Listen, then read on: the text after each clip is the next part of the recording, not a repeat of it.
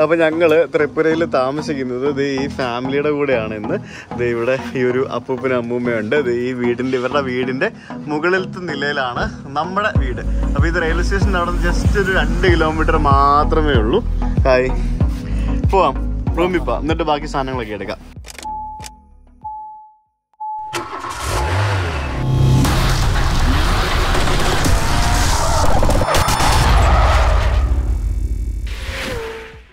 അപ്പോൾ ഇതാണ് നമ്മുടെ വീട്. And here comes the first bedroom. ആദ്യത്തെ ബെഡ്റൂം ആണ് ഈ കാണുന്നത്. കുറേ ഫോട്ടോ ഒക്കെ ഉണ്ടല്ലോ അപ്പൊ എനിക്കൊന്ന് ഈ വീട്ടുകാരുടെ ഒക്കെയാണ് തോന്നുന്നു കേട്ടോ. അതെ, ഈ അപ്പൂപ്പന്റെ photo. This is your photo right? आपका फोटो है ना? Okay okay okay good. അപ്പോൾ ഇവരുടെ മോനായിട്ടാണ് നമ്മൾ സംസാരിക്കുന്നത് മറ്റൊക്കെ. അപ്പോൾ ഇവിടെ ഉള്ളത് ഇവരാണ്. AC ഉണ്ട്, പിന്നെ ഇവിടെ ഒരു വർക്കിംഗ് ടേബിൾ ഉണ്ട്, ഇവിടെ വലിയൊരു ബാൽക്കണി ഉണ്ട്, പിന്നെ 2 ബെഡ്റൂമിനും കൂടെ കോമൺ ബാത്റൂമാണ് വന്നിരിക്കുന്നത്. ഇതാണ് ബാത്റൂം. ഇവിടെ ഹീറ്ററൊക്കെ ഉണ്ട്. പിന്നെ ഇതാണ് നമുക്കുള്ള ബെഡ്റൂം. ഇവിടെ അതേപോലെ തന്നെ അലമാരയൊക്കെ ഉണ്ട്. പിന്നെ ഇവിടെ ഒരു ബാൽക്കണി ഉണ്ട്, പിന്നെ ഇവിടെ ഒരു വർക്കിംഗ് ടേബിൾ ഉണ്ട്, ഫാനുണ്ട്, പിന്നെ AC ഉണ്ട്. പക്ഷേ AC ഒന്നും ആവശ്യമില്ല, കാരണം അത്യാവശ്യം നല്ല തണുപ്പാണ് ഇപ്പോൾ ഉള്ളത്. എങ്ങനെയുണ്ട്? 2 ദിവസത്തേക്ക് 5000 രൂപ. 2 ദിവസത്തേക്ക് ഈ വീട് നമുക്ക് 5000 രൂപയ്ക്കാണ് കിട്ടിയിരിക്കുന്നത്. ഹാപ്പി അല്ലേ? നീ അവരോടൊന്ന് മിണ്ടിക്ക്, എന്തെങ്കിലുമൊക്കെ ഒന്ന് മിണ്ട്, സംസാരിക്കേ. ഇത് പുറത്തെ സ്ഥലമാണ് കണ്ടല്ലോ. നോക്ക്, ഇവിടെ ഋഷിക്കുട്ടിന് ഓടി നടക്കാൻ വേണ്ടി സ്ഥലമുണ്ട്. ഉണ്ടോ? ഇത് നമുക്കിങ്ങനെ ഇരുന്ന് റിലാക്സ് ചെയ്യാം, വർക്ക് ചെയ്യാൻ പറ്റൊക്കെ ഉള്ളൊരു സ്ഥലം. സോഫയൊക്കെ ഇട്ടിട്ടുണ്ട്. പിന്നെ ഇത് കണ്ടോ, ഇതൊക്കെ നല്ല ഭംഗിയില്ല കാണാനായിട്ട്. അപ്പുറത്തും ഇപ്പുറത്തൊക്കെ വീടുകളാണ്. ഇതൊരു ഗ്രാമമാണ്, ഒരു വില്ലേജ് ആണ്. കണ്ടില്ലേ? ഋഷി അങ്ങോട്ട് പോലെ താഴെ വീഴും. ഇവിടെ അടുത്ത് എവിടെ ഒരു അമ്പലം ഉണ്ടെന്ന് തോന്നുന്നു. കൃഷ്ണന്റെ പാട്ടുകൾ കേൾക്കാൻ സാധിക്കുന്നുണ്ട്. ഇസ്കോൺ ആയിരിക്കത്തില്ലല്ലോ, ഇസ്കോൺ ദൂരെ എവിടെയോ ആണ്. എന്തായാലും നല്ലൊരു വീട് നോക്കി. ഈ ഒരു വീട് 2 മുറിയും ഇത്രയും സ്ഥലം എല്ലാം കൂടെ നമുക്ക് കിട്ടിയിരിക്കുന്നത് 5000 രൂപയ്ക്കാണ്. എന്ത് ലാഭം അല്ലേ? ഒരു ഹോട്ടൽ റൂമിൽ കിട്ടും നമുക്ക് ഇത്രയും സൗകര്യങ്ങളില്ലല്ലോ. ലൈറ്റൊക്കെ ഇട്ട് ഫുള്ള് നല്ല വൈബായി അല്ലേ? പക്ഷെ ഭയങ്കര ടയർഡായി കേട്ടോ ഇന്നത്തെ യാത്ര. ഭയങ്കര ടയർഡ്. എത്ര മണിക്കൂർ? നമ്മൾ രാവിലെ 6 മണിക്ക് ഇറങ്ങിയതല്ലേ? ചോറ് കഴിച്ചിട്ട് കയറി ഇരുന്നത് അത് വലിയ പുതിയ കാര്യമല്ലല്ലോ, ഉറങ്ങിപ്പോയത്. അതെ, പുതിയ കാര്യമല്ലല്ലോ. എന്തായാലും ഭയങ്കര ടയർഡായത്. കുളിയൊക്കെ കഴിഞ്ഞ് ഫ്രഷ് ആയിട്ട് ഫുഡൊക്കെ കഴിച്ച് കിടന്നുറങ്ങണം. പകല് മുഴുവൻ വണ്ടി ഓടിച്ച് 12 മണിക്കൂറോളം വണ്ടി ഓടിച്ച് ഇവിടത്തെ പൊട്ടിപ്പൊളിഞ്ഞ വഴിയിലൂടെ വണ്ടി ഓടിച്ച് ക്ഷീണിതനായി വന്ന് കിടന്ന് ഉറങ്ങുന്ന അഭിജിത്ത് ഭക്തനെയാണ് കാണുന്നത്. ഇനിയിപ്പോൾ നമുക്ക് ഫുഡൊക്കെ ഉണ്ടാക്കി ചൂടാക്കിയിട്ട് നമുക്ക് അവരെ വിളിക്കാം അല്ലേ? ശരിക്കും എങ്ങനെ ക്ഷീണിക്കായിരിക്കും? കൂടി 300 കിലോമീറ്റർ 12 മണിക്കൂർ കൊണ്ട് ഓടിച്ച് ആരാണെങ്കിലും ക്ഷീണിക്കും. നമ്മളൊക്കെ 300 കിലോമീറ്റർ 4 മണിക്കൂർ കൊണ്ടാണ് അവിടെ ഓടിച്ചോണ്ടിരുന്നത്. പിന്നല്ലാതെ അവന് ക്ഷീണമാകാണ്ടിരിക്കുവോ? അപ്പൊ പിന്നെ അവൻ ഉറങ്ങാണ്ടിരിക്കുവോ? അപ്പൊ ഇന്ന് നമ്മൾ ടേസ്റ്റി നിബിൾസ് ആണ് കഴിക്കാൻ പോകുന്നത്. ആൻഡ് ടേസ്റ്റി നിബിൾസിന്റെ കോംബോ പാക്ക് ആണ് നിങ്ങൾക്ക്. ആദ്യം അതെല്ലാം ഒന്ന് എടുത്ത് എല്ലാം കാണിച്ച കോംബോ പാക്ക് എല്ലാം ഒന്ന് കാണിച്ച്. മട്ടരി, അതായത് കുക്ക്ഡ് റൈസ് ആണ് കണ്ടോ, കുക്ക്ഡ് റൈസ്. പിന്നെ നിങ്ങളിപ്പോ സാമ്പാർ കണ്ടോ, 2 സാമ്പാർ, പിന്നെ അവിയല്, കുത്തരിച്ചോറ്, പിന്നെ നമ്മുടെ മെയിൻ സാധനം എന്ന് പറയുന്നത് മീൻകറീസ്. അത് ഏതൊക്കെ മീൻകറിയാ? കേരള ഫിഷ് കറിയാണ് കാണുന്നത്. ഷാപ്പിലെ കറിയാണ് കാണുന്നത്. അതന്നെ ഷാപ്പിലെ കറി. വായിച്ചു നോക്ക്, ഷാപ്പിലെ കറിയാ മോളെ. ഷാപ്പിലെ കറിയാണ് കണ്ടാ. അത് ഒടുക്കത്തെ ടേസ്റ്റ് ആണ് സാധനത്തിന്. ഇന്ന് ഞാൻ തകർക്കും, അതാണ് തകർക്കും. ഇന്ന് ഞാൻ തകർക്കും. ഇത് വിത്ത് കോക്കനട്ട് മിൽക്ക്. അപ്പൊ ഇതെല്ലാമാണ് നമ്മൾ ഇന്ന് കഴിക്കാൻ പോകുന്നത്. ആൻഡ് ഇത് എവിടെ കൊണ്ടുപോവാ? നിനക്ക് തരാം, ഉണ്ടാക്കി തരാം, ചോറ് തരാം. നിനക്ക് ഇന്ന് ചോറ് സാമ്പാർ മീൻകറി കൂടെ തന്നിട്ട് നിനക്ക് ബാക്കി കാര്യമുള്ളൂ. നമ്മളിപ്പോ പണ്ട് കറിയും സാധനങ്ങളൊക്കെ അല്ലേ കിട്ടിക്കൊണ്ടിരുന്നത്. ഇപ്പം മട്ട അരി, നമ്മുടെ നാടൻ കുത്തിരി ചോറ് നമുക്ക് എവിടെ വേണേലും കിട്ടും. അതായത് പറഞ്ഞാല് സിമ്പിൾ ആയിട്ട് പറഞ്ഞു കഴിഞ്ഞാല് നമ്മളിപ്പോ യാത്ര പോവാണ്. നിങ്ങളിപ്പോ ഫോർ എക്സാമ്പിൾ ഒരു ടൂർ അല്ലെങ്കിൽ ഒരു ഓഫീസ് ട്രിപ്പ് അല്ലെങ്കിൽ എന്തെങ്കിലും പരിപാടികളൊക്കെ നിങ്ങൾ പോവാണ്. നിങ്ങൾക്ക് നല്ല അടിപൊളി മട്ടേരി ഇതുപോലെ സാധനങ്ങളൊക്കെ നിങ്ങൾക്ക് കൊണ്ടുപോകണമെന്നുണ്ടെങ്കിൽ ഇതേപോലെ ടേസ്റ്റ് നിബിൾസിന്റെ സൈറ്റിൽ കയറുക. ലിങ്ക് ഡിസ്ക്രിപ്ഷനിൽ കൊടുത്തിട്ടുണ്ട്, വാങ്ങിക്കുക, എന്നിട്ട് ഇത് കൊണ്ടുപോവുക, കഴിക്കുക. ഋഷിയുടെ പാൽക്കുപ്പി സ്റ്റെറിലൈസ് ചെയ്യുന്ന സ്റ്റെറിലൈസറിനകത്താണ് ഇന്ന് ശ്വേത ടേസ്റ്റ് നിബിൾസ് ചൂടാക്കുന്നത് കേട്ടോ. പുതിയ ടെക്നോളജിയാ. ആക്ച്വലി അത് നമ്മൾ ആവി എടുക്കുന്ന പോലെ തന്നെയാണ്, ഇത് സ്റ്റെറൈൽ ആവുന്നത് മനസ്സിലായോ? അമ്മമ്മ വിളിക്കുന്ന എടുക്കാം. വിശക്കുന്നുണ്ടായിട്ടല്ലേ അവനത് കാണണം നമ്മളിവിടെ എന്താ ചെയ്യുന്നത്. സാധാരണ എയർബിഎൻബിസ് നമുക്ക് കിച്ചൺ ആക്സസ് കിട്ടുന്നതാണ്. ഇവിടെ കിച്ചൺ ഉണ്ട്, താഴെയാണ്. പിന്നെ അപ്പൂപ്പനും അമ്മമ്മ മാത്രമേ ഉള്ളൂ. അവരെ പോയി ബുദ്ധിമുട്ടിക്കേണ്ടെന്ന് കരുതി. വേണമെങ്കിൽ നമുക്ക് അവിടെ പോയി വെള്ളം ചൂടാക്കി എടുക്കാം. നമ്മൾ പ്ലേറ്റ് വാങ്ങിച്ചുകൊണ്ട് വന്നു. അപ്പൊ നമുക്ക് ഇത് ചൂടാക്കി നമുക്ക് തന്നെ കഴിക്കാമല്ലോ. ശ്വേത സക്സസ്ഫുള്ളി ചൂടാക്കി എടുത്തിരിക്കുകയാണ്. ഋഷി സംഗതി അവര് പെട്ടെന്ന് ഫുഡ് കൊടുക്കും. വിശക്കുന്നുണ്ട്. കുത്തിരിച്ചോറ് സാമ്പാറും കൂട്ടിയിട്ട് കൊടുക്ക്. കുറെ ദിവസം ആയില്ലേ കുത്തിരിച്ചോറ് കഴിച്ചിട്ട് ഋഷിക്കിട്ടെ. ടെക് ട്രാവലിറ്റി എന്ന് പറഞ്ഞ കൂപ്പൺ കോഡ് ഉപയോഗിച്ചാൽ നിങ്ങൾക്ക് ടേസ്റ്റ് നിബിൾസിന്റെ സൈറ്റിന്റെ സ്പെഷ്യൽ ഡിസ്കൗണ്ടോടെ ഈ സാധനങ്ങളൊക്കെ വാങ്ങിയാൽ പറ്റും കേട്ടോ. ഒരു സ്പെഷ്യൽ ഡിസ്കൗണ്ട് കിട്ടും ഈ കോംബോ പാക്കിന്. പല ടൈപ്പ് കോംബോ അവൈലബിൾ ആണ്. നിങ്ങൾക്ക് ഇഷ്ടമുള്ള കോംബോ സെലക്ട് ചെയ്ത് വാങ്ങിക്കാം. മീൻകറിയുടെ, അച്ചാറിന്റെ, അതിന്റെ ഒക്കെ വെറൈറ്റി കോംബോകളുണ്ട്. അപ്പൊ ഞങ്ങൾ മമ്മ കഴിക്കട്ടെ, വിശക്കുന്നു. കുത്തിരിച്ചോറ് കണ്ടാ, കുത്തിരിച്ചോറ് നല്ല മീൻകറി വിത്ത് കുത്തിരിച്ചോറ്. അതൊരു ഒന്നര ടേസ്റ്റാ എന്തൊക്കെ പറഞ്ഞാലും. എന്നാലും നമ്മുടെ ഈ കൊടമ്പുളി ഇട്ട മീൻകറി ഉണ്ടല്ലോ, അതിങ്ങനെ ഈ ചോറിനകത്തിട്ട് ഇങ്ങനെ കുഴച്ച് മറിച്ച് കഴിക്കുമ്പോണ്ടല്ലോ അതൊരു ഒന്നര ടേസ്റ്റ് ആയിരിക്കും. ഒപ്പം മീൻകറി വിത്ത് കോക്കനട്ട് മിൽക്ക്. അപ്പൊ ഈ 2 മീൻകറിയും നമുക്ക് ചൂടാക്കി നല്ല കുത്തിരി ചോറിനകത്തിട്ട് ഇങ്ങനെ ഇളക്കി ഇച്ചിരി അവിയലും കൂടി ഇട്ട് ഇങ്ങനെ എടുത്ത് വെച്ച് നീ കഴിക്കുന്നില്ലേ? കൊടുക്കാൻ പോവാ. നീ കൊടുത്തു ശരി, അവന് കൊടുത്തു. അപ്പൊ ടേസ്റ്റ് ട്രൈ ചെയ്ത് നോക്കും. ഇതാരിത്? Good morning. ഋഷിക്കുട്ടൻ രാവിലെ കുളിയൊക്കെ കഴിഞ്ഞ് വന്ന് നിൽക്കുന്ന കണ്ട.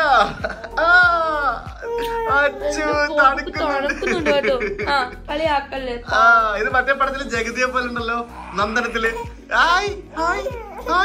രാവിലെ ഫുള്ള് ട്രെയിനടിയുടെ സൗണ്ടാണ്. രാവിലെ ഞങ്ങൾ എണീറ്റപ്പോഴത്തേക്കിനും എന്തുവാടാ ഇന്നലെ നീ ഉറങ്ങിയോടാ രാത്രിയില്?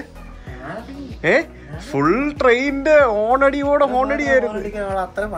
സത്യം. എന്നാലും ചുമ്മാ ഹോൺ അടിക്കും. രാവിലെ ഫുള്ള് ഇതേ മഞ്ഞാണ് കണ്ടില്ലേ. എണീറ്റപ്പോഴത്തേക്കിനും മൊത്തം ഇങ്ങനെ കോട മൂടി നിൽക്കുകയാണ്. നമുക്ക് ഇതിന്റെ മേളില് ഈ അപ്പൂപ്പൻ ഇടയ്ക്കിടയ്ക്ക് കയറി പോകുന്നുണ്ടായിരുന്നു. എന്താ സംഭവം നോക്കിയിട്ട് വരാം. എനിക്ക് തോന്നുന്നു പുള്ളിയുടെ എന്തോ കൃഷി പരിപാടികളൊക്കെ ഉണ്ടെന്ന് തോന്നുന്നു ഇവിടെ. അതെ ഇവിടെ ഫുള്ള് ചെടിയാട്ടോ, ബന്ദിപ്പൂക്കൾ. ഉണ്ടാ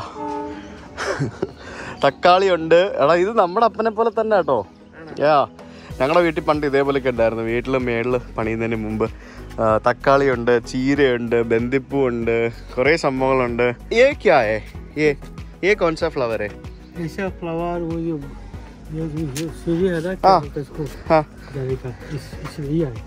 അതെന്ത് പൂവാടാ? അത് ചെമ്പരത്തി പോലെ ഉണ്ടല്ലേ. പേരറിയത്തില്ല കേട്ടോ എന്താ സംഭവം എന്നുള്ളത്. ഓക്കെ.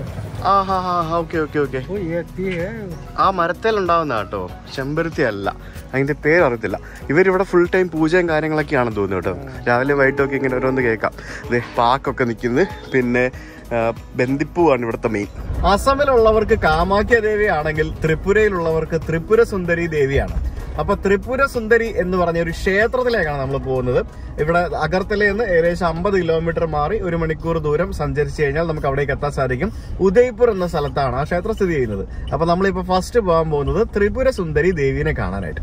നമ്മൾ ആ ത്രിപുര സുന്ദരി ക്ഷേത്രത്തിൽ എത്തിയിരിക്കുകയാണ്. എന്റെ ബാക്കിൽ നിങ്ങൾക്ക് കാണുന്ന ആ ചുമന്ന ഗോപുരം കണ്ടോ? ആ ചുമന്ന ഗോപുരമാണ് ക്ഷേത്രത്തിന്റെ പ്രധാന ഗോപുരം എന്ന് പറയുന്നത്.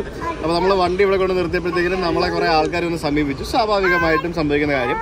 അപ്പൊ ഇവിടുത്തെ സംഭവം എന്ന് പറഞ്ഞാൽ ഇവിടെ നമുക്ക് ക്ഷേത്രത്തിൽ പേടയാണ് പ്രസാദമായിട്ട് കിട്ടുന്നത്. അപ്പൊ ഇവിടെ ക്ഷേത്രത്തിൽ പോകുന്ന ആൾക്കാരും മധുരം വാങ്ങിച്ചുകൊണ്ട് പോകുന്നതാണ് ഇവരെല്ലാരും പറയുന്നത്. स्वीट इधर से मंदिर देते हैं और उधर से प्रसाद भी मिलेगा, वापस देते हैं. അതാണ് സംഭവം കണ്ടോ. അപ്പൊ ഇവരൊക്കെ നമ്മളെ വന്ന് കോൺടാക്ട് ചെയ്ത ആൾക്കാരാണ്. ബഹുത് ബഡിയ. ഓക്കെ. അപ്പൊ പോകുമ്പോ കണ്ട് ഇവിടെ ഒരു കുളമൊക്കെ കണ്ടോ, നല്ലൊരു കുളം കണ്ടോ അവിടെ, വലിയൊരു കുളം. അത് ശരി, ടോർട്ടോയ്സ് ഒക്കെ നോക്കി. ടോർട്ടോയ്സ് ഉണ്ടോ ഇഷ്ടം പോലെ. ക്ഷേത്രക്ക് ക്ഷേത്രത്തിൽ കയറാൻ ഇപ്പൊ പറ്റില്ല, അതുകൊണ്ട് ഞങ്ങൾ 3 പേരും കൂടെ പോകുന്നു. ഇതിപ്പോ എത്ര പേരാ വന്നേക്കുന്നേ? ഞാൻ ആദ്യം വന്നു എന്നൊക്കെ പറഞ്ഞില്ലേ. ഇവിടെ ഇഷ്ടം പോലെ കടകളുണ്ട് കണ്ടില്ലേ. ഇവിടെ എത്ര പേരാണ്. നമുക്ക് ഈ ചേർന്നെടുത്ത് വാങ്ങിക്കാം. ഇവർ ഈ സാധനം ഉണ്ടോ പേട ഉണ്ടാക്കി വെച്ചിരിക്കുന്നതല്ലേ, ഇതാണ് ഇവർ തരുന്നത്. किलो से होता है, पर किलो है आपका मुर्गी कितना? आधा किलो दे दो. हंडी में दो ना पैकेट. हंडी मतलब क्या है? मिर्ची का. उसमें दे दो. നമുക്ക് സെറ്റപ്പ് അല്ലേ. പാവച്ചിട്ട് 500 രൂപയാണ് ഇവര് പേടയാണ് ഇവിടെ പ്രസാദമായിട്ട് കൊടുക്കുന്ന പേടയാണ്. അപ്പോൾ അത് നമ്മൾ ഇവിടുന്ന് ക്ഷേത്രത്തിൽ കൊണ്ടുപോകും. അത് ഇവിടുന്ന് ക്ഷേത്രത്തിൽ നിന്ന് നമുക്ക് തന്നെ അത് കുറേശ്ശെ അവർ വരുന്ന ആൾക്കാർക്കെല്ലാം പ്രസാദമായിട്ട് കൊടുക്കുകയും ചെയ്യും. പക്ഷെ വലിയ തിരക്കൊന്നുമില്ലല്ലേ. ഇവിടെ ടോർട്ടോയ്സ് ഉണ്ടെന്ന്. ആമ, നിന്നെ ഞാൻ ആമ കാണിക്കാം കേട്ടോ. तो वो टोर्टोइस किधर मिलेगा? ये साइड में उधर मिलेगा? हाँ ठीक है ठीक है. നമ്മളെ ക്ഷേത്രത്തിലേക്ക് പോകുമ്പോഴത്തേക്കിന് നമ്മൾ പ്ലാസ്റ്റിക് കൊടുക്കണ്ടല്ലോ. പ്ലാസ്റ്റിക് കവറിട്ട് കൊടുക്കുന്നതിലും നല്ലതല്ലേ ഇതുപോലുള്ള മൺപാത്രത്തിലിട്ട് തരുന്നത്. എന്തൊക്കെ പരിപാടികളല്ലേ. തേങ്ങയുണ്ടല്ലോ. തേങ്ങ എല്ലാം ഉണ്ടല്ലോ, മിക്സഡാണ്. अभी कितना हो गया? अगरबत्ती कैंडल नहीं बस ये बस देवी का इधर इधर इधर हाँ ये भी दे दो. ചെമ്പരത്തി മാല കേട്ടോ, ചെമ്പരത്തി മാല माता जी 2 है അടിപൊളി അല്ലേ, നല്ല രസമുണ്ടല്ലേ ചെമ്പരത്തി മാല. 500 पीस. हाँ 520 ये क्या करेगा? ये वापस मुझे दे देना, ये टुकड़िया. हाँ ओके. आएगा तो पैक करके दूंगा. हाँ ओके थैंक यू. वेलकम. नाम क्या है? रूपन नाम मेरा नाम. Thank you. दुकान का नाम है जुगोमाया. हाँ ओके जुगोमाया पेरा बंडा. ഓക്കെ പോവാ. ഷൂസൊക്കെ ഇവിടെ തന്നെ ഇട്ടിട്ട് അമ്മ അല്ലേ? അതെ അതെ. നീ ഇട്ടില്ലേ? ഷൂരി ഇടുന്നില്ലേ? സൂര്യയുടെ ഊരിയിട്. പാട്ടൊക്കെ കേട്ട് ഡാൻസ് കളിക്കുന്ന രക്ഷിക്കട്ടൻ. അപ്പൊ ഇതാണ് ക്ഷേത്രം. അപ്പൊ ഇവിടെ വണ്ടിയൊക്കെ രാവിലെ പൂജിക്കാനായിട്ട് കൊണ്ടുവന്നിട്ടുണ്ട്. ഇതൊരു ചെറിയ ഒരു മലയുടെ മണ്ടയ്ക്കായിട്ടാണ്. നമ്മുടെ ഹൈവേ സൈഡിൽ തന്നെയാണ് കേട്ടോ. കണ്ട് ഇവിടെ ഇതുപോലെയുള്ള പൂക്കളും മറ്റു പ്രസാദങ്ങളും ഒക്കെ കൊടുക്കാനിരിക്കുന്ന ഇഷ്ടംപോലെ ആൾക്കാരുണ്ട്. ഒരു ക്ഷേത്രത്തെ ചുറ്റിപ്പറ്റി എത്ര ആളുകളല്ല ജീവിക്കുന്നത്. ആ ഞങ്ങളിത് പ്രാർത്ഥിച്ചു തുടങ്ങി.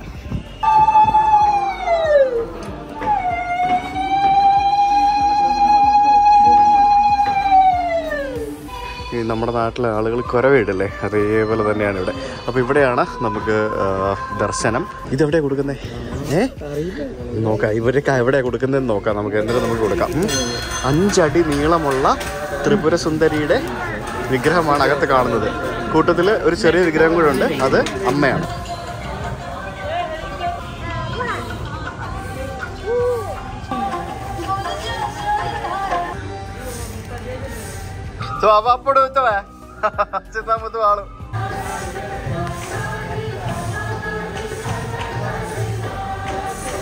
ഇവിടെ ഒരാള് പ്രാവിനെ ഓടിച്ചോണ്ടിരിക്കുക. ഇത് അവരെടുത്തില്ലേ? അവരെടുത്തില്ല, അവരിത് പ്രസാദം തന്നു. ഓ അപ്പൊ ഇത് നമുക്ക് തന്നെയാണോ? അത് അതായത് നമ്മൾ ഇത് ഇവിടെ കൊണ്ടുവന്ന് അവിടെ കൊണ്ടുപോയി കൊടുക്കുന്നത് കഴിയുമ്പോഴത്തേക്കിനും അവരിത് പൂജിച്ചിട്ട് നമുക്ക് തരും അല്ലേ? അത് കൊള്ളാമല്ലോ. ഇപ്പൊ നമുക്ക് കഴിക്കാത്. ഇന്നാ ഋഷി എന്നാ എവിടെ അവരെ ഒന്നും വേണ്ട. ചോക്ലേറ്റ് മമ്മ ചോക്ലേറ്റ് മമ്മ അതിനോട് കൊടുക്കും. അവനാ ആണ്ട് കളഞ്ഞ് അവനാ പ്രാവിന് മമ്മം കൊടുക്കാൻ വേണ്ടി പോവാ. കൊടുത്ത് ആ പ്രാവ് എടുത്ത് തിന്നുകയും ചെയ്തു. കണ്ടോ പ്രാവ് മമ്മം കഴിച്ചോ? നീ കൊടുത്ത മമ്മം കണ്ടോ? നീ കൊടുത്ത മമ്മം പ്രാവ് കഴിക്കുന്ന കണ്ടോ ഋഷി? കണ്ടോ? അതെ പ്രാവ് മമ്മം കഴിക്കുന്ന കണ്ടോ? നോക്ക് കണ്ടോ? ഋഷി പ്രാവിന് മമ്മം കൊടുത്തത്. ഇനി ഋഷി ബുവായിക്ക് മമ്മം കൊടുക്കാൻ പോവാ. അതെ ബുവായും വന്നു മമ്മത്തിന് വേണ്ടി. ഋഷി ഇങ്ങനെ എല്ലാവർക്കും മമ്മം കൊടുത്തോണ്ടിരിക്കുക. നീ മാത്രം ഒന്നും കഴിക്കരുതേ. ബുവ എനിക്ക് മമ്മം കൊടുക്കാൻ ബുവായിക്ക്. അവന് ബുവായിക്ക് കൊടുത്തു മമ്മം. നോക്ക് ഞങ്ങളിങ്ങനെ ഭയങ്കര ദാനശീലന, എല്ലാവർക്കും കൊടുക്കും മമ്മം. വാരിക്കോരി കൊഴിക്കും. ഞങ്ങൾ മാത്രം കഴിക്കില്ലെന്നേ ഉള്ളൂ. ഇനി പോവാം ബാ. ബുവാക്കി കൊടുത്തു കേട്ടോ. ഇവിടെ ക്ഷേത്രത്തിന് മുമ്പിലായിട്ട് ഭയങ്കര ഡെവലപ്മെന്റ് വർക്ക് മറ്റൊക്കെ നടക്കുന്നുണ്ട്. അപ്പോൾ ആ ഡെവലപ്മെന്റ് വർക്കിന് വേണ്ടി ഫൗണ്ടേഷൻ സ്റ്റോൺ ഇട്ടത് നമ്മുടെ പ്രസിഡന്റാണ് രാംനാഥ് കോവിന്ദ്. മുൻ പ്രസിഡന്റ്, നേരത്തെ ഉണ്ടായിരുന്ന പ്രസിഡന്റാണ് രാംനാഥ് കോവിന്ദ്. ഇത് വലിയ തിരക്കൊന്നും ഇല്ലല്ലേ? ഭയങ്കര ഫേമസ് ക്ഷേത്രമാണ്, പക്ഷെ വലിയ തിരക്കൊന്നുമില്ല. നമ്മുടെ അമ്പലത്തിന്റെ മുമ്പിൽ തന്നെ ഉള്ള ഒരു വലിയൊരു കുളമാണ്. ഇഷ്ടംപോലെ മീനൊക്കെ ഉണ്ട്. ആമയൊക്കെ ഉണ്ടെന്ന് ആ ചേട്ടൻ പറഞ്ഞായിരുന്നു, അറിയത്തില്ല, ചിലപ്പോൾ ഉണ്ടാവും. ഈ അമ്പലം വലുതാണേലും പ്രതിഷ്ഠ ചെറുതായിരിക്കും, അല്ലെങ്കിൽ അമ്പലം ചെറുതാണേലും പ്രതിഷ്ഠ വലുതായിരിക്കും എന്നൊക്കെ പറഞ്ഞ ചൊല്ലുകൾ കേട്ടിട്ടില്ലേ? അതേപോലെയാണ് ഇവിടെ. ചെറിയൊരു അമ്പലം, പക്ഷെ 5 അടി നീളമുള്ള പ്രതിഷ്ഠ. വലിയ അമ്പലങ്ങൾ ഒന്ന് ആലോചിച്ച് നോക്കിയേ. ഗുരുവായൂര്, പിന്നെ ശബരിമല വലിയ അമ്പലമാണ്. അതുപോലുള്ള അമ്പലങ്ങളൊക്കെ പ്രതിഷ്ഠ വളരെ ചെറുതല്ലേ അല്ലേ? ആ വലിയ അമ്പലവും വലിയ പ്രതിഷ്ഠ ആകെ ഉള്ള എനിക്ക് തോന്നുന്നു പത്മനാഭ സ്വാമി ക്ഷേത്രത്തിൽ മാത്രമാണെന്ന് തോന്നുന്നു അല്ലേ? അവിടെ അല്ലേ വലിയ അമ്പലവും വലിയ തിരുപ്പതിയുണ്ട്. അതെ അതെ. അല്ല തിരുപ്പതി ക്ഷേത്രം ചെറുതാ, അകത്തെ മെയിൻ ക്ഷേത്രം ചെറുതല്ലേ? അത് പ്രസിദ്ധമായി വലുതായി എന്നല്ലേ ഉള്ളൂ. ക്ഷേത്രത്തിന്റെ വലിപ്പമാണ് ഞാൻ ഉദ്ദേശിച്ചത്, ബിൽഡിങ്ങിന്റെ അല്ലേ? യെസ്. ഈ മമ്മത്തിന്റെ ടേസ്റ്റ് ഞങ്ങൾക്ക് കിട്ടി. ഇനി ഞങ്ങൾ ആർക്കും കൊടുക്കൂല. നിങ്ങൾക്ക് വേണോ കൈസ്? നിങ്ങൾക്ക് തരാം. ഇന്നാ കഴിച്ചോ മാം. പറ്റിച്ചേ എടുക്കുവായത് കേട്ടാ. മാഡം ഇവിടെ ഫോണിൽ കുത്തി കളിക്കുകയായിരുന്നു തോന്നുന്നു. അത് തുറക്കും മാഡം. അവിടെ ആൾക്കാർ ദൈവത്തിന്റെ കൂടെ സെൽഫി വരെ എടുക്കുന്നുണ്ട് വിഗ്രഹത്തിന്റെ കൂടെ. അത്രയ്ക്ക് സംഭവമാണ്. പക്ഷെ ഒട്ടും തിരക്കില്ല കേട്ടോ. അവിടെ ഒരു കുളത്തിൽ നിറച്ച് മീനൊക്കെ ഉണ്ട്. അമ്പഴങ്ങ വേണോ നിനക്ക്? ഇഷ്ടമാണോ? അവിടെ അമ്പഴങ്ങ വിൽക്കാൻ വെച്ചിട്ടുണ്ട്. ഞാൻ പോയി വാങ്ങിച്ചിട്ട് വരാം. എനിക്ക് ഭയങ്കര ഇഷ്ടമാണ്. നല്ല പ്രസാദം കൊണ്ടുവന്നിട്ടുണ്ട്. തരാമേ. ആൻഡ് പേടയുണ്ട്. പേടയാണ് പ്രസാദം. നമ്മൾ ഇവിടുന്ന് വാങ്ങിച്ചോണ്ട് പോകുന്നത്. ഇവിടുന്ന് പേട വാങ്ങിച്ചോണ്ട് പോകും. അത് അവിടെ കൊടുക്കും. അത് അവര് പൂജിച്ചിട്ട് കുറച്ച് പ്രസാദവും സംഭവങ്ങളായിട്ട് നമുക്ക് തിരിച്ചു തരും. അതാണ് സംഭവം. ये कितना बोला आप? 10 रुपए को कितना? 10 को कितना? 10 को कितना? 10 एक का 1 का 10. 1 2 हाँ 2 दे दो. मिर्ची हाँ मिर्ची डालो. അടിപൊളി. നോക്കി. അമ്പഴങ്ങയാണ് സാധനം. കണ്ട അമ്പഴങ്ങ ആദ്യം കേട്ടോ. അമ്പഴങ്ങയൊക്കെ ഇങ്ങനെ നമുക്ക് കഴിക്കാനായിട്ട് തന്നിരിക്കുന്നത് കാണുന്നത് അവിടെ പൊളിച്ച്. അടിപൊളി. എനിക്ക് ഭയങ്കര ഇഷ്ടമാണ് ഈ സാധനം. പച്ചമാങ്ങ കഴിക്കുന്ന പോലെ കഴിക്കാം.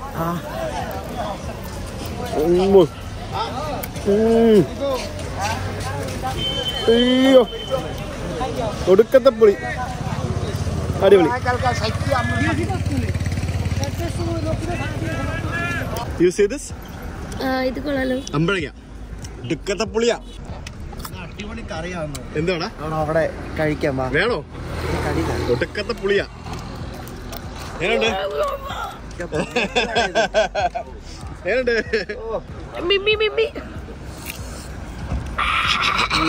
സബ്ജി പറയട്ടെ. നമ്മള് വണ്ടി ഇട്ടതിന് ഇവിടെ തന്നെ ഇവിടെ ഒരു ദീദിയുണ്ട്. ഇവര് രാവിലെ നല്ല അടിപൊളിയായിട്ട് ചപ്പാത്തിയൊക്കെ ഉണ്ടാക്കി തരുന്നുണ്ട്. കറിയുണ്ട്. ഇത് കണ്ടോ കറി? നോക്ക്. നല്ല ലുക്കുള്ള കറിയാണ്. കറി കണ്ടപ്പോഴത്തേക്കിന് അഭി വീണു. ആൻഡ് നമുക്ക് രാവിലെ ബ്രേക്ക്ഫാസ്റ്റ് ഇവിടുന്ന് ചപ്പാത്തിയും കറിയും കഴിക്കാം. ഇങ്ങനെയാണ് കേട്ടോ. പ്ലേറ്റ് ഒന്നും ഇല്ല കേട്ടോ. ഇതുപോലൊരു പേപ്പറിലാണ് തരുന്നത്. നോക്കി. അതെ കറി ഉണ്ട്. ദൈവം ഇങ്ങനെയൊക്കെ ഇരുന്ന് ആദ്യം കേട്ടോ ബ്രേക്ക്ഫാസ്റ്റ് കഴിക്കുന്നത്. പിന്നല്ലാതെ റൊട്ടി നല്ല ടേസ്റ്റ് ഉണ്ട്. കറിക്ക് ഇച്ചിരി ഉപ്പും കിട്ടാൻ അടിപൊളിയാണ്. കൃഷിക്ക് എന്താ രാവിലെ? അവൻ പാല് കുടിച്ചു കഴിഞ്ഞു. ആണോ? പാല് കുടിച്ചല്ലേ? വിശന്ന് രാത്രി പാതിരാത്രിക്ക് കുടിച്ചതാ. അപ്പൊ അതേ പിന്നെ അവൻ കുടിച്ചില്ല. അവന് വിശന്ന്. നമ്മളിപ്പോ സന്ദർശിച്ച ഈ ക്ഷേത്രത്തിന് ഏകദേശം 500 വർഷത്തെ പഴക്കമുണ്ട്. 1500 കാലഘട്ടങ്ങളിൽ ധന്യമാണിക്യ മഹാരാജാവാണ് ഈ ക്ഷേത്രം നിർമ്മിച്ചതെന്ന് പറയപ്പെടുന്നു. അതിനുശേഷം റിനോവേറ്റ് ചെയ്യപ്പെട്ടിട്ടുണ്ട് കുറേ തവണ. നമ്മൾ കാമാഖ്യ ക്ഷേത്രത്തിൽ പോയപ്പോഴത്തേക്കും ഞാനൊരു കഥ പറഞ്ഞിരുന്നു. അതായത് മഹാവിഷ്ണു സുദർശന ചക്രം ഉപയോഗിച്ചപ്പോഴത്തേക്കിനും സതീദേവിയുടെ ശരീരം പല കഷ്ണങ്ങളായിട്ട് മുറിഞ്ഞ് പല ഭാഗത്ത് പതിച്ചു. അതിനകത്ത് യോനി ഭാഗമാണ് കാമാഖ്യയിൽ പതിച്ചത്. സതീദേവിയുടെ കാലിന്റെ ചെറുവിരല് ആണ് ഇവിടെ പതിച്ചതെന്നാണ് വിശ്വാസം. ഇവിടെ ഒരു സാറ് ഇതിനകത്ത് മുഴുകിയിരിക്കുക. നോക്ക്. നമ്മുടെ വലിയ വലിയ ആൾക്കാരൊന്നും ഇരിക്കത്തില്ലേ? ആസനങ്ങളൊക്കെ കാണിക്കും ഋഷി. യോഗാസനങ്ങളൊക്കെ. അപ്പം ഫുഡ് കഴിച്ചു കഴിഞ്ഞ ഒരു ചായ. ഞങ്ങൾ 3 പേര് ചപ്പാത്തിയും കറിയും 3 റൊട്ടി വീതം കഴിച്ച് ചപ്പാത്തിയും കറിയും ചായയും എല്ലാം കൂടെ 100 രൂപയുള്ളു. നല്ല ഫുഡ് വരുന്നു. അവര് നമ്മളിപ്പോ കൂടുതൽ കൊടുത്താൽ വാങ്ങിക്കത്തില്ല. ആ ശരിയാട്ടോ. ഇവിടെ ഉള്ള ആൾക്കാരൊക്കെ ഭയങ്കര അഭിമാനികളാണ്. അവൻ ഇപ്പൊ മൂളിയെ കണ്ടോ? എന്താ കക്കാന്നും പറഞ്ഞോണ്ട് ആദ്യമായിട്ടോ പറ്റീരും പിടിച്ചുപറി ഇല്ലാത്തൊരു ക്ഷേത്രത്തിൽ വരുന്നത് ഈ ട്രിപ്പില്. പറ്റിക്കത്തില്ല. കറക്റ്റ് ആയല്ല. വേറെ ഒരു സംഭവം ഇല്ല. ക്യാൻവാസിങ് പരിപാടികളൊന്നുമില്ല. അപ്പൊ നമുക്ക് ഇനി അടുത്ത സ്ഥലത്തേക്ക് പോവാം. അത് അങ്ങനല്ലല്ലോ. അത് ക്യാൻവാസിംഗ് എന്ന് പറയുമ്പോഴത്തേക്കും ഫേക്ക് പ്രോമിസസ് കൊടുത്ത് ക്യാൻവാസ് ചെയ്യുന്ന പരിപാടിയില്ല. മറ്റത് അവൻ ബിസിനസ് കിട്ടാൻ വേണ്ടി അവനൊന്നും ചെയ്തില്ല. അവന്റെ സാധനങ്ങൾ മാത്രം നമുക്ക് വിറ്റിട്ടുള്ളൂ. അല്ലാതെ അവൻ ബ്രാഹ്മണനാണെന്നോ അല്ലെ അവിടെ ചെയ്യാമെന്നോ ഇത് ചെയ്യാമെന്നോ ഒന്നും പറഞ്ഞ് നമ്മളെ പറ്റിക്കാൻ നോക്കിയില്ല.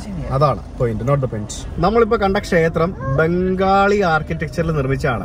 നമ്മളിവിടെ വരുമ്പോ ഇവിടെ ഫുൾ എല്ലായിടത്തും ബംഗാളിയാണ്. ആളുകൾ ബംഗാളികളാണ് കൂടുതലും ഉള്ളത്. പിന്നെ അതേപോലെ എല്ലായിടത്തും ബംഗാളി ഭാഷയിലാണ് കൂടുതലും എഴുതി വെച്ചിരിക്കുന്ന സംഭവങ്ങളൊക്കെ. ഇവിടുത്തെ ത്രിപുര ഇൻഡിജിനസ് പീപ്പിളിനെ കാട്ടി കൂടുതൽ ഇവിടുത്തെ ബംഗാളികളാണ് ഉള്ളത് നമുക്ക് പറയാം. അതുപോലെ തന്നെ സ്ഥലങ്ങളും ഏകദേശം കൊൽക്കട്ടയും അതേപോലെ തന്നെ വെസ്റ്റ് ബംഗാളൊക്കെ പോലെ തന്നെ ഇരിക്കും. പക്ഷെ വെസ്റ്റ് ബംഗാളിനെ കാട്ടി അഡ്വാൻസ്ഡ് ആട്ടോ. വെസ്റ്റ് ബംഗാളൊക്കെ ആകെ കൊൽക്കട്ട മാറിക്കഴിഞ്ഞാൽ കച്ചറയാണ്. ഇത് അങ്ങനെയില്ല. വെസ്റ്റ് ബംഗാളിനെക്കാട്ടി അഡ്വാൻസ്ഡ് ആണ് സ്ഥലം. പിന്നെ വണ്ടി ഓടിയിലൊക്കെ കണക്കാണ്. നോർത്ത് ഈസ്റ്റ് സ്റ്റേറ്റിലെ ഏറ്റവും മോശം വണ്ടി ഓടിയിട്ട് ഇവിടെയാണ് ഞങ്ങൾക്ക് ഫീൽ ചെയ്തത്. ആൾക്കാർ ഭയങ്കര റാഷാണ്, ആർക്കും ഒരു കെയറും കൊടുക്കാതെ തോന്നി പിടിക്കുകയാണ് ഓടിക്കുന്നത്. എനിക്ക് അറിയില്ലായിരുന്നു സത്യം പറഞ്ഞാൽ ത്രിപുര എന്ന് പറയുന്നത് ബംഗാളികളാണ് ഇവിടെ നിറച്ചുള്ളതെന്ന് എനിക്ക് അറിയില്ല. റോഡ് അടിപൊളിയാട്ടോ, റോഡ് അടിപൊളിയാണ്. അതാ നമ്മൾ എത്തിയിരിക്കുകയാണ് നീർ മഹൽ എന്ന് പറഞ്ഞ സ്ഥലത്തേക്ക്. വെൽക്കം ടു നീർ മഹൽ. എടാ നീർ മഹൽ എന്ന് പറഞ്ഞിട്ട് ഇവിടെ മുമ്പിൽ മൊത്തം നീരാണല്ലോ കാണുന്നേ. ബോട്ടിൽ കയറി പോണം കേട്ടോ, എന്നാലേ കാണാൻ പറ്റുള്ളൂ. അടിപൊളി. അപ്പൊ നമ്മളിപ്പോ നീർ മഹൽ എന്ന് പറഞ്ഞ സ്ഥലം കാണാനാണ് വന്നിരിക്കുന്നത് ഞാൻ പറഞ്ഞല്ലോ. അപ്പോ നീർ മഹൽ എന്ന് പറയുന്നത് അങ്ങ് ദൂരെ കാണുന്ന ഈ രുദ്രസാഗർ തടാകത്തിന്റെ നടുഭാഗത്തായിട്ട് സ്ഥിതി ചെയ്യുന്ന ഒരു വലിയൊരു കൊട്ടാരമാണ്. ഇവിടെ ഒരു വലിയൊരു തടാകമാണ് ഈ കാണുന്നത്. ഈ തടാകത്തിന്റെ പേരാണ് രുദ്രസാഗർ എന്ന് പറയുന്നത്. ഈ രുദ്രസാഗർ ലേക്കിന്റെ അങ്ങേ അറ്റത്തായിട്ട് ആ ഭാഗത്തായിട്ട് ഇത് ശരിക്കും ഒരു ചതുപ്പ് നിലമായിരുന്നു. അത് പിന്നീട് ലേക്കായി മാറിയതാണ്. നമ്മുടെ ത്രിപുര രാജവംശം അവരുടെ സമ്മർ പാലസ് ആയിട്ട് ഒരു ബ്രിട്ടീഷ് കമ്പനിയെ കൊണ്ട് നിർമ്മിച്ച അതിമനോഹരമായിട്ടുള്ള ഒരു ലക്ഷറി ബംഗ്ലാവാണ് ആ കാണുന്ന നീർ മഹൽ എന്ന് പറയുന്ന. നീർ മഹലിന്റെ അർത്ഥം എന്താണ്? നീർ എന്ന് പറഞ്ഞാൽ വാട്ടർ, മഹൽ എന്ന് പറഞ്ഞാൽ ബംഗ്ലാവ്, വാട്ടർ ബംഗ്ലാവ്. ഇവിടെ രണ്ട് രീതി പോവാം. ഒന്ന് ഈ കാണുന്ന വലിയ ബോട്ടുണ്ട്, മോട്ടോർ ബോട്ട്. അതിന് 2500 രൂപയാണ്. അത് ബോട്ട് മൊത്തത്തിൽ എടുക്കുകയാണെങ്കിൽ. നമുക്ക് ഒത്തിരി ആൾക്കാരുണ്ടെങ്കിൽ 40-50 രൂപയ്ക്കൊക്കെ ഷെയർ ചെയ്ത് പോകാൻ പറ്റും. പക്ഷെ നമ്മളിപ്പോൾ 3 പേര് മാത്രമല്ലേ ഉള്ളൂ. അപ്പോൾ നമുക്കത് ഈ കാണുന്ന കൺട്രി ബോട്ട്, അതായത് തുഴഞ്ഞു പോകുന്ന ബോട്ട്, 50 റുപ്പീസ് ചേഞ്ച് ഉണ്ടോ നോക്കിയ ശ്വേത, ഞാൻ നോക്കിയുണ്ടോന്ന്. നമ്മൾ തുഴഞ്ഞു പോകുന്ന ബോട്ട് എടുക്കും. അപ്പോൾ 20 മിനിറ്റ് അങ്ങോട്ട്, അകത്ത് 40 മിനിറ്റ് നമുക്ക് സ്പെൻഡ് ചെയ്യാൻ കിട്ടും. തിരിച്ചു വരാം 20 മിനിറ്റ്. അപ്പോൾ അത്ര സമയം എടുക്കും നമുക്ക് പോയിട്ട് വരാനായിട്ട്. Thank you. സംഭവമൊക്കെ അടിപൊളിയാണ്. പക്ഷെ കുറച്ചും കൂടെ ഒക്കെ ഇവിടെ ഒന്നും വൃത്തിയില്ലല്ലേ. ആ പണ്ടത്തെ ചതുപ്പ് നിലമായിരുന്നല്ലോ, അതുകൊണ്ടായിരിക്കും വൃത്തിയില്ലാത്തത്. അങ്ങനെ ഋഷി ബേബി ഇതാ ബോട്ടിൽ കയറിയിരിക്കുകയാണ്. നോക്കിയത് അത്തം കണ്ടോ ഋഷി? അത്തം ആളിങ്ങനെ അന്തം വിട്ടിരിക്കുക. എന്താ സംഭവം എന്നറിയാതെ. അതായത് എനിക്കിവിടെ മനസ്സിലായ സംഭവം എന്ന് പറഞ്ഞാൽ ഇത് കൊള്ളാം, സംഭവം കൊള്ളാം. പക്ഷേ ഒരു ലുക്കില്ല, ഒരു എന്തൊക്കെയോ ഒരു കുറവല്ലേ. ഇത് ഇപ്പൊ നമ്മുടെ രാജസ്ഥാനിലായിരുന്നെങ്കിൽ എന്തായിരുന്നല്ലേ.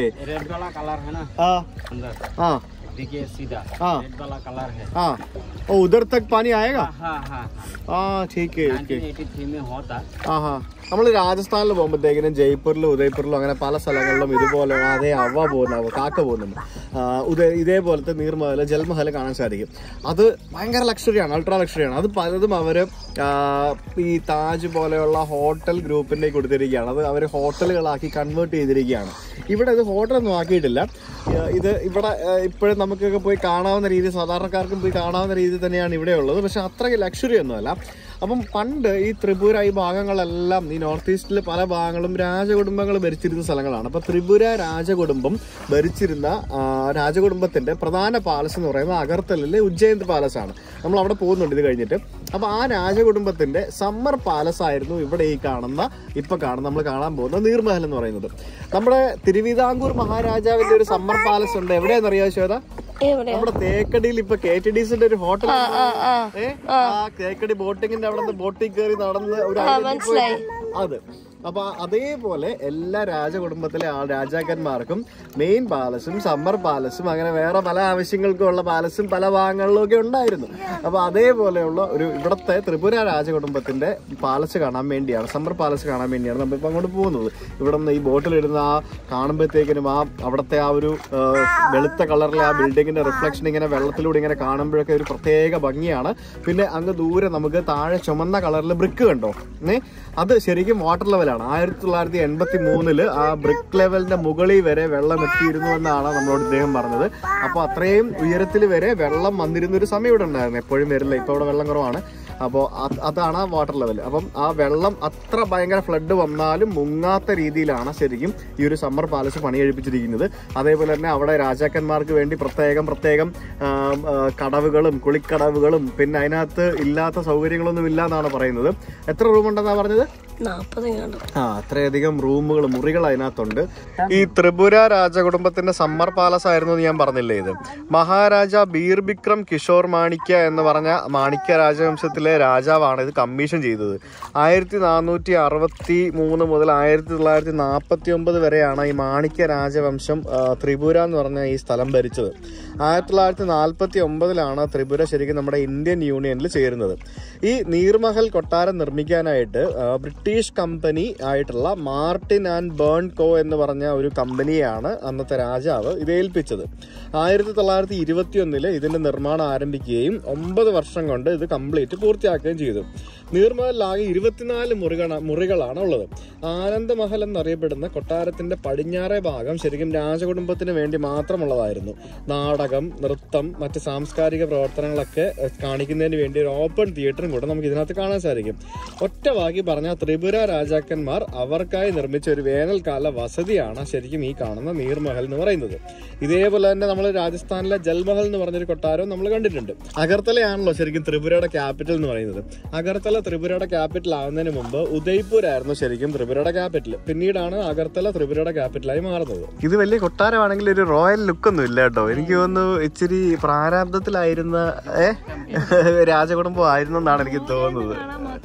അതെ, അടുത്ത് വന്നപ്പോഴത്തേക്കിന് ആ ഒരു റോയൽ ലുക്ക് ഒന്നും ഇല്ല. ഇതാണ് വലിയ ബോട്ട്. വലിയ ബോട്ടിൽ ധാരാളം ആളുകളുണ്ടെങ്കിൽ വലിയ ബോട്ടിൽ വരുന്നത് ലാഭമാണ്. നമ്മൾ 3 പേർക്കായിട്ട് വലിയ ബോട്ട് വിളിക്കണമെങ്കിൽ 2500 രൂപ കൊടുക്കേണ്ടി വരും. ഇവിടെ വന്ന് നമ്മൾ ബോട്ട് ഇറങ്ങി എന്തുവാടി ഇവിടെയൊക്കെ താഴെ പ്ലാസ്റ്റിക് കച്ചറ. അയ്യേ, ഇത് പോരാ കേട്ടോ. ഇങ്ങനെയൊന്നും അല്ല കേട്ടോ ഇടേണ്ടത് അല്ലേ? അതൊക്കെ രാജസ്ഥാൻ. റോയൽ എന്ന് പറഞ്ഞാൽ റോയൽ ആയിരിക്കും. ഇത് കണ്ടോ, ഇങ്ങനെയുള്ള കടകളൊന്നും ഇവിടെ ശരിക്കും അനുവദിക്കാൻ പാടില്ല എന്ന് ഞാൻ പറയുള്ളൂ. ശരി, സംഭവം ഒന്ന് നോക്കുമ്പോഴത്തേക്കിനും അവർക്ക് കച്ചവടം വേണം, അവരുടെ വരുമാന മാർഗ്ഗമാണ്. പക്ഷേ എന്നിരുന്നാലും അതൊക്കെ നമുക്ക് ആ ഒരു സ്ഥലത്തിൻ്റെ ഭംഗിയെ ബാധിക്കും. അല്ലെങ്കിൽ അവർക്ക് കുറച്ചുകൂടെ ബെറ്റർ ആയിട്ട് ഇവരുടെ സ്റ്റൈലിൽ തന്നെ കുറച്ച് ഷോപ്പുകൾ പണിതിട്ട് അവരെ അവിടെ ഇരുത്താമല്ലോ. ഇതിനകത്ത് കയറാൻ ടിക്കറ്റ് കൗണ്ടറൊക്കെ ഉണ്ട്. അങ്ങനെ 30 രൂപ ടിക്കറ്റ് എടുത്തിട്ട് നമ്മൾ അകത്ത് കയറി. അകത്ത് കയറുമ്പോഴത്തേക്കിനും പുറത്തുനിന്ന് നോക്കുമ്പോൾ കാണുന്ന ഒരു ചാമൊന്നും ഇല്ല. ഇതെന്താ അറിയോ, നമ്മൾ ഈ രാജസ്ഥാനൊക്കെ കണ്ടിട്ട് ആ ഒരു എക്സ്പെക്ടേഷനിലൂടെ വരുന്നത് കൊണ്ടാണ്. ഇതിനകത്ത് ഒരു കഫേ ഒക്കെ ഉണ്ട്, പക്ഷെ അത് ക്ലോസ്ഡാ. ഫോക്സ് ടെയിൽ പാം എന്നും പറഞ്ഞുകൊണ്ട് കുറെ പാം ട്രീസ് ഇവിടെ നിൽപ്പുണ്ട്, കണ്ടില്ലേ? Don't write anything in the wall എന്നൊക്കെ പറഞ്ഞ് എഴുതി വെച്ചിട്ടുണ്ട്.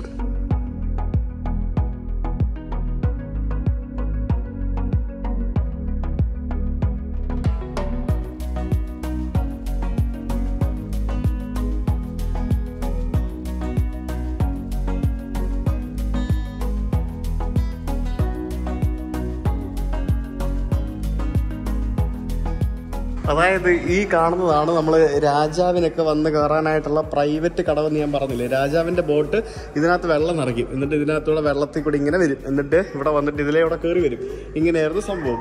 ആൻഡ് ഇവിടെ കാണുന്ന ഇതെന്ന് പറയുന്നത് ഒരു കോൺഫറൻസ് ഹാളാണ്. ഈ കാണുന്നത് കണ്ടല്ലേ, കോൺഫറൻസ് ഹാൾ. പിന്നെ ബെഡ്റൂം എന്നൊക്കെ പറയുന്നത് ശരിക്കും മുറിയായിട്ടൊന്നും അല്ല. ഇവിടെ കാണുന്ന ചെറിയ ചെറിയ സംഭവങ്ങളൊക്കെയാണ് ബെഡ്റൂം എന്ന് പറയുന്നത്. ഇതേ ഒരാൾ ഇവിടെ റീൽ എടുത്തോണ്ടിരിക്കുകയാണ്. ഇത് ഡാൻസ് റൂമാണ്. Shweta dance കളിക്കൂ, dance. Shweta dance കളിക്കുന്നു. ഇതാണ് ഇവിടുത്തെ ബെഡ്റൂം എന്ന് പറയുന്നത്. കണ്ട, ഇത് ഇങ്ങനെയൊക്കെയാണ്. ഫുള്ള് ചലന്തിയൊക്കെ പിടിച്ച് മാറാലയൊക്കെ പിടിച്ച് ഒരു ലാക്ക് ഓഫ് മെയിൻ്റനൻസ് എല്ലാ സ്ഥലത്തും കാണാൻ സാധിക്കുന്നുണ്ട്. പോരാ, നോട്ട് വർത്ത് അല്ലേ? ഇതൊക്കെ നോക്കുമ്പോൾ ഉദയപൂർ ഒറിജിനൽ ഉദയപൂർ നോക്കുമ്പോൾ ഒന്നും അല്ല. ഇത് ഡ്യൂപ്ലിക്കേറ്റ് ഉദയ്പൂര. ശരിക്കും എനിക്ക് തോന്നുന്നു ഈ രാജസ്ഥാനിലെ കോപ്പി അടിച്ച് ചെയ്തൊരു പരിപാടി ഉണ്ട്. അതുകൊണ്ട് തന്നെ ആയിരിക്കും അവരെ ഉദയ്പൂർ എന്നീ സ്ഥലത്തിനും പേര് കൊടുത്തിരിക്കുന്നത്. രാജസ്ഥാൻ്റെ അതേപോലെ തന്നെ ഒരു ഉദയ്പൂർ, മിനി ഉദയ്പൂർ ആക്കാൻ വേണ്ടി ശ്രമിച്ചായിരിക്കും. പക്ഷേ പോരാ, ഗുമ്മില്ല. ഈ സ്ഥലം എനിക്ക് തോന്നുന്നു ഇപ്പോൾ ഇവിടുത്തെ ഗവൺമെൻറ്റിൻ്റെ കയ്യിലാണുള്ളത്. അപ്പോൾ ഇത് മെയിൻ്റനൻസ് ചെയ്തിട്ടില്ലെങ്കിൽ ഇത് ഇവിടുത്തെ ഗവൺമെൻറ്റിൻ്റെ പിടിപ്പുകേട് തന്നെയാണ്. ശരിക്കും ഇതൊക്കെ ഒരു പ്രൈവറ്റ് റിസോർട്ടിൻ്റെയിലോ അല്ലെ വെറുതെ അല്ല രാജസ്ഥാനിലെ ആൾക്കാർ താജിൻ്റെയിലും ബാക്കിയുള്ള ആൾക്കാരുടെയിലും ഒന്ന് കൊടുത്തിരിക്കുന്നത്. നമ്മുടെ കേരളത്തിൽ എന്തോരം കൊട്ടാരങ്ങൾ അങ്ങനെ ഓരോ ഹോട്ടൽ ചെയിൻ്റെ കൊടുത്തിട്ടുണ്ട് അല്ലേ, കോവളത്തും അവിടെ ഇവിടെയൊക്കെ. ശരിക്കും ഇതാണ് സർക്കാരിൻ്റെ ഉണ്ടെങ്കിൽ അത് മെയിൻറ്റെയിൻ ചെയ്ത് സൂക്ഷിക്കാൻ സർക്കാരിന് അറിയില്ല. അല്ലെങ്കിൽ ഇതേപോലെ പുറത്തുള്ള ആൾക്കാരെ കൊടുക്കും.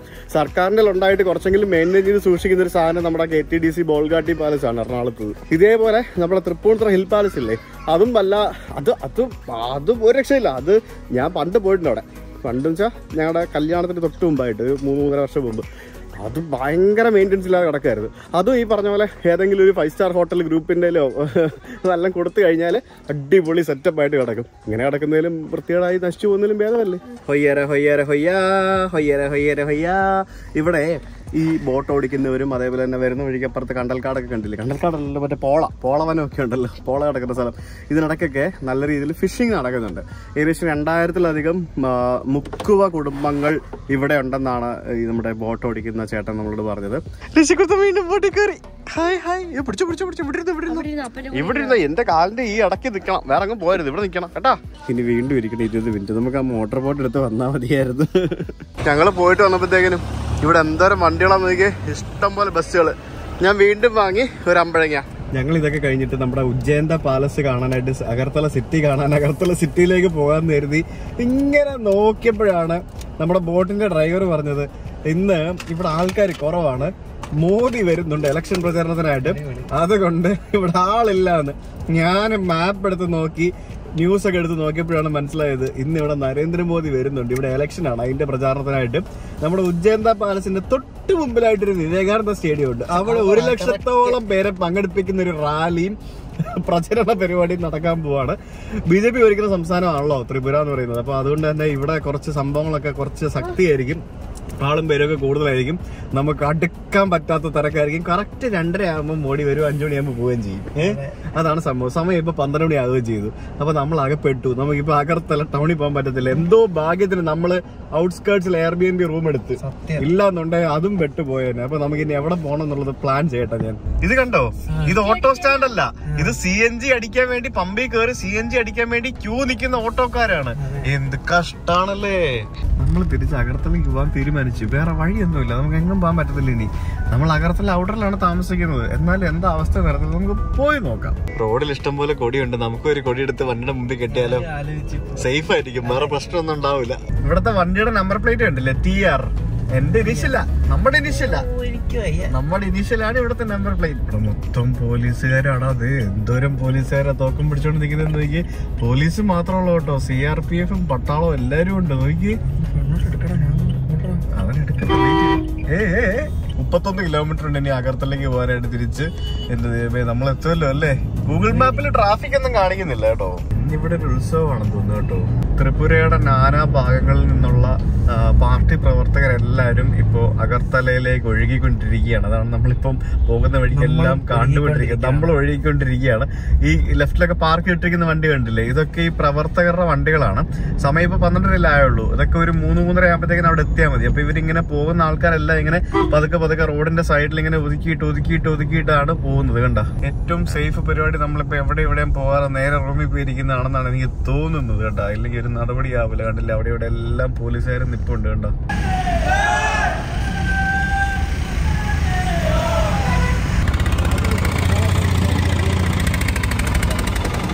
കട്ട ബ്ലോക്ക് കേട്ടോ. അതെ, ഇപ്പോഴേ മോനെ നമ്മൾ പെടും കേട്ടോ. ഇങ്ങനെയാണേല് എവിടെയെങ്കിലുമൊക്കെ പോയി പെടും.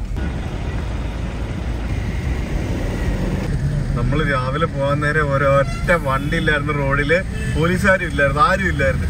തിരിച്ച് വരാൻ നേരം ഇവിടത്തെ അവസ്ഥ നോക്ക്.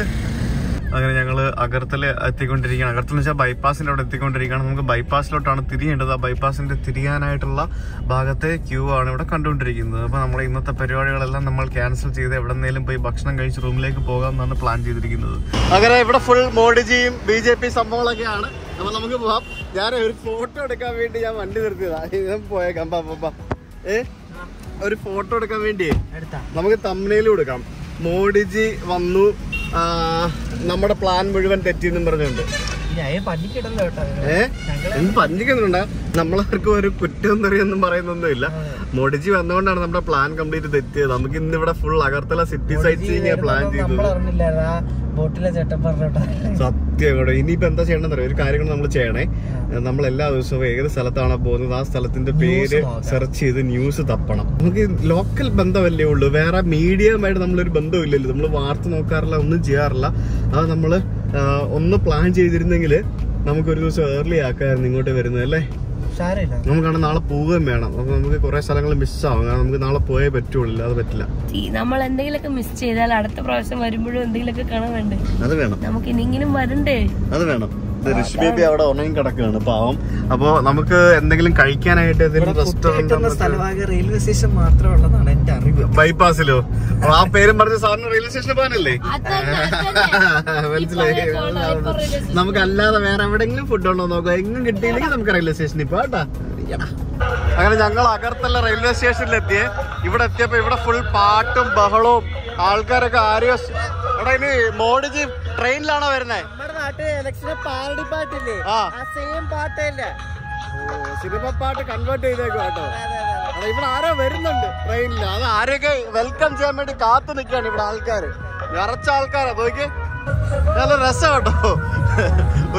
ഒരു ഉത്സവത്തിന്റെ ഒരു ഓളമുണ്ട് മൊത്തത്തിൽ എല്ലായിടത്തും. CPM എന്നാണോ പറയുന്നത്? ഒന്നും വിട്ടരുത്. CPM എന്നും വോട്ടിംഗ് മെഷീൻ എന്നൊക്കെ പറയുന്നുണ്ടല്ലോ അല്ലേ? അത് BJP എന്തിനാ CPM-ന്റെ പേര് പറയുന്നത്? എന്തൊക്കെയോ ഉണ്ട്. എന്താണെന്നൊന്നും മനസ്സിലാവുന്നില്ല. ഇവിടെ കണ്ടോ ഇനി CPM-ന്റെ തെറി പറയുവാണോ? അങ്ങനെയാവാം കേട്ടോ, പറയാൻ പറ്റില്ല. എന്തായാലും ഇവിടെ രസാ.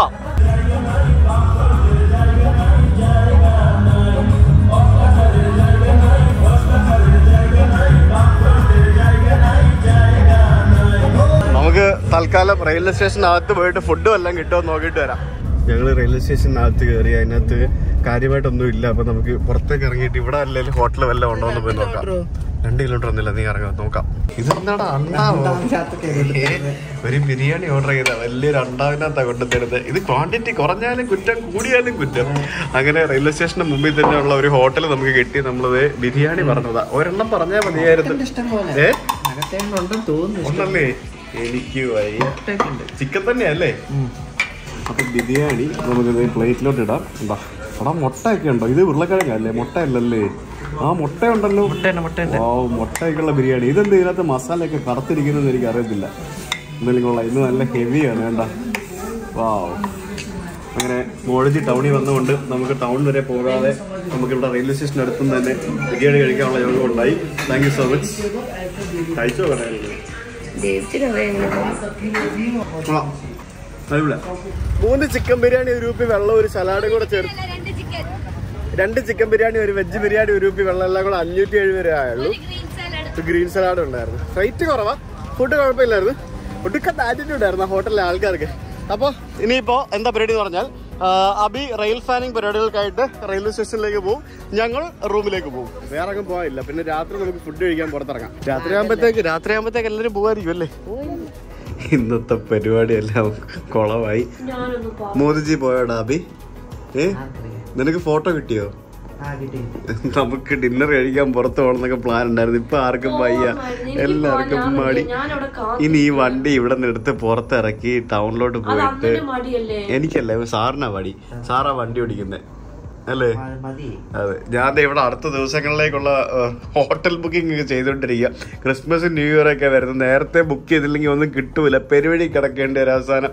ഞാൻ Airbnb ഒക്കെ നോക്കി ബുക്കിംഗ് കാര്യങ്ങളൊക്കെ ചെയ്തോണ്ടിരിക്കുകയാണ്. ഇന്ന് വീഡിയോ പോലും ഞാൻ എഡിറ്റ് ചെയ്ത് തുടങ്ങിയിട്ടില്ല. ഇതുവരെ അറിയോ? നിങ്ങളിരുന്ന് ഫുഡ് ഓർഡർ ചെയ്യും, സ്വിഗ്ഗിയിലുണ്ടാവുമല്ലോ, ഓർഡർ ചെയ്യും. വരുത്തി ഇവിടെ വെച്ച് കഴിക്കാൻ. ഉറക്കം വന്ന് എന്റെ കണ്ട് കലങ്ങിയിരിക്കുകയാണ്. സമയം 9:30 ആയതേ ഉള്ളൂ. ഇപ്പൊ നേരത്തെ ഉറങ്ങി ഇപ്പൊ നേരത്തെ ഉറക്കം വരുന്നല്ലേ? ഇവരാണ് കിണ്ടി ആയിട്ടിരിക്കുകയാണ് ഉറക്കം വന്നിട്ട്. രക്ഷയില്ല. ഞാനാണ് ഇവിടെ വീഡിയോ എഡിറ്റ് ചെയ്ത് ഇനി കഴിഞ്ഞിട്ടും ഇല്ല. ഇനി ഇത് കഴിഞ്ഞിട്ട് അപ്ലോഡ് ചെയ്തിട്ട് വേണം കിടന്ന് ഉറങ്ങാനും. നാളെ രാവിലെ 6 മണിക്ക് എണീക്കണം, 7 മണിക്ക് നമുക്ക് ഇവിടുന്ന് പുറപ്പെടണം. ഞാൻ ആലോചിക്കായിരുന്നേ, ഇവിടെ നിന്ന് ഇനിയിപ്പോൾ നമുക്ക് പോകേണ്ടത് ഗുവാഹട്ടിക്കാണ്. ഇവിടുന്ന് 2 ദിവസം യാത്ര ചെയ്താലേ ഗുവാഹട്ടി എത്തുള്ളൂ. ഇവിടെ നിന്ന് നേരിട്ട് പോകണമെങ്കിൽ 18 മണിക്കൂർ യാത്രയാണ്. 12 മണിക്കൂറൊന്നും നമുക്ക് നോർത്ത് ഈസ്റ്റിലൊന്നും കണ്ടിന്യൂസ് യാത്ര ചെയ്യാൻ പറ്റത്തില്ല. അപ്പൊ ഈ അഗർത്തലയുള്ള ആൾക്കൊന്ന് കൊൽക്കട്ട പോകണമെങ്കിൽ ബൈ റോഡ് പോകണമെങ്കിൽ എത്ര ദിവസം പോകണം? ഇവിടുന്ന് നേരെ കൊൽക്കട്ടയ്ക്ക് 400 കിലോമീറ്ററേ ഉള്ളൂ. ബംഗ്ലാദേശിൽ കൂടെ പോകാൻ പറ്റുമായിരുന്നെങ്കിൽ, പക്ഷെ നമുക്ക് പറ്റില്ല. പകലോ 1600-1700 കിലോമീറ്റർ സഞ്ചരിക്കണമെങ്കിൽ ഇവിടെ നിന്ന് ഗുവാഹട്ടി 2 ദിവസം വേണം. ഗുവാഹട്ടിയിൽ നിന്ന് സിലിഗുരി 1 ദിവസം വേണം. സിലിഗുരിയിൽ നിന്ന് കൊൽക്കട്ട വീണ്ടും 1 ദിവസം വേണം. മൊത്തം 4 പകല് ഡ്രൈവ് ചെയ്താൽ മാത്രം കൊൽക്കട്ട. 2 ദിവസം മതി. ട്രെയിൻ പിന്നെ ഡ്രൈവർ ഓടിച്ചോളൂല്ലോ, മാറി. അതുകൊണ്ട് കണ്ടിന്യൂസ് എത്തുമ്പോഴേക്കും ഉറങ്ങിയാൽ മാത്രം പോരെ. വൻ ശോകം കേട്ടോ ഇവിടെ, ഭയങ്കര കഷ്ടമാണ്. അപ്പോൾ എന്തായാലും നോർത്ത് ഈസ്റ്റ് മൊത്തത്തിൽ നമ്മളങ്ങനെ നമ്മൾ തിരിച്ച് നാളെ അസമിലേക്ക് പോകാനുള്ള യാത്രയുടെ ഫസ്റ്റ് ഭാഗമാണ്. ഇവിടെ നിന്ന് സിൽച്ചർ പോകണം, സിൽച്ചർ പോയി നിൽക്കണം. അവിടെ നിന്ന് വീണ്ടും നമ്മൾ ഗുവാഹട്ടിയിലേക്ക് പോകണം. എന്തായാലും ഇനിയും ദുരിതം നിറഞ്ഞ യാത്രകളാണ് ഗുവാഹട്ടി എത്തുന്നത് വരെ. അത് കഴിഞ്ഞിട്ട് വേണം നമുക്ക് നേപ്പാളിൽ പോകാനായിട്ട്. അപ്പോൾ ആ ദുരിതം നിറഞ്ഞ യാത്രകൾ അവസാനിക്കുന്നില്ല. നോർത്ത് ഈസ്റ്റ് വിശേഷങ്ങളുമായിട്ട് ടെക് ട്രാവലിൽ നാളെ കാണാം. ബൈ.